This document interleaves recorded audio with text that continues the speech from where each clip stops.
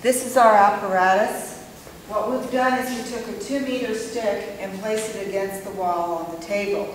Then we took a 1-meter stick and put it at right angles and put a tape across it so we'd be exactly 2 meters from where we need to be.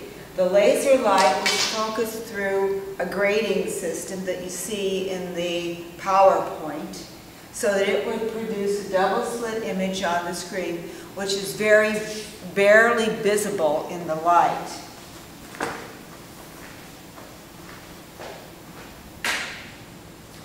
So now I've closed the light, and what you can see is, if you look closely, you're going to see a very thin set of lines here, and you don't need to tape it. You can just take a pen and mark it. In the central maximum, which is right here, this happens to be 2, 2, and 6. This would give you a center of slit to center of distance of 352,000 nanometers.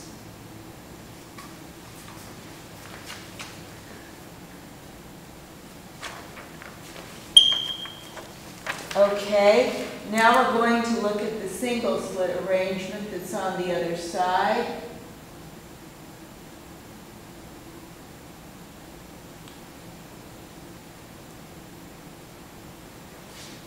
Get that a little clearer.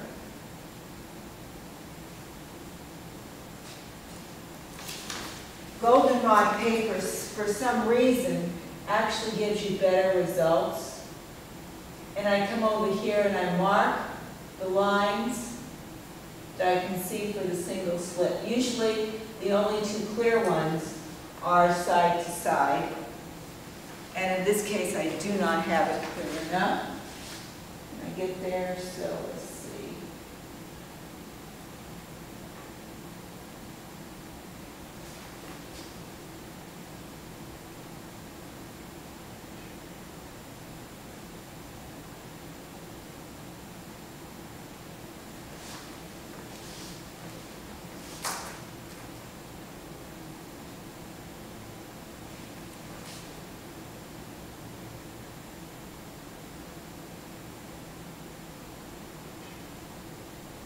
Got it. Takes a little bit of handling, but now if you look at it with the goldenrod paper, you can clearly mark it. And I only use the very nearest line so that I don't make a mistake. And this would be 1, 8, and zip. Now the last one we're going to look at is the multiple slit relationship. And that's going to be 80 slits, 1/4, 1/2, which should be about 33,000 nanometers between slits.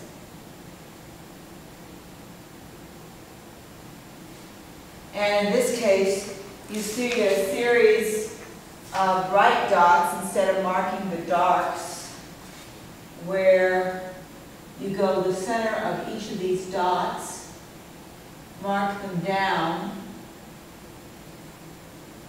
and this would be 80, 1/4, 1/2.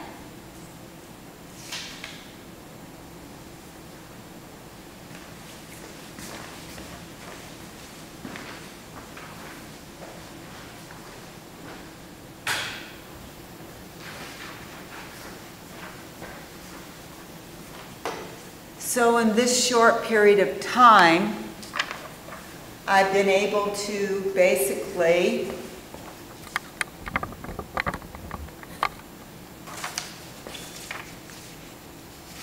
I can get the thing on the sheet of paper. I was able to record the data.